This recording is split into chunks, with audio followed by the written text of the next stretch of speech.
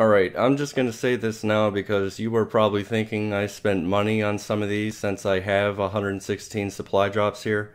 But no, I just literally never opened any because I'm not a fan of supply drops. I will leave it at that. Also, this video is just going to be used as an example to show you why you should never pay for supply drops on Call of Duty World War II or in any Call of Duty game.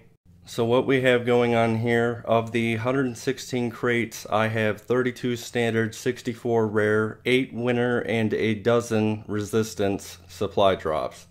I'm just going to give you the results now because I'm not going to talk for 15 minutes in a supply drop video. So out of the 32 crates, only 9 epic and 2 heroic items. The 8 winter crates only had 1 epic and 1 heroic. Out of the 12 resistance crates, 6 epic and 1 heroic, and with the 64 rare crates, we had 29 epic items and 12 heroic items. Pretty sure those numbers are accurate. It could be off by 1 or 2, but if you don't believe me, feel free to count them. Also, I think it's worth noting that only 1 crate had 3 epic items in it, and that was with a rare supply drop, so only 1 of 116 had 3 good items in it.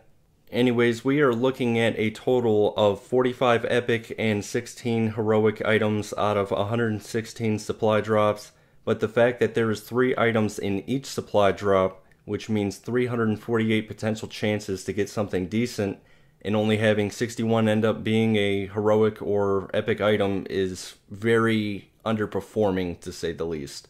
I mean, I expected a bit more. 61 of 348 items paying off in total doesn't seem that good to me. But at the end of the day, you really can't expect to get a lot from supply drops. After all, it is one of the main ways that they make money off of us. So yeah, if you're thinking about spending money on a lot of supply drops, expect to see numbers like this. If you are pleased with these results, hey, it's your money, you can do what you want with it. But at an average of $2 per supply drop, you would be better off spending that money at the drive-thru at McDonald's. Anyways, that just about does it. That's all I wanted to say. Feel free to watch the rest of this video or one of my other videos, and I will catch you all later. Have a great day.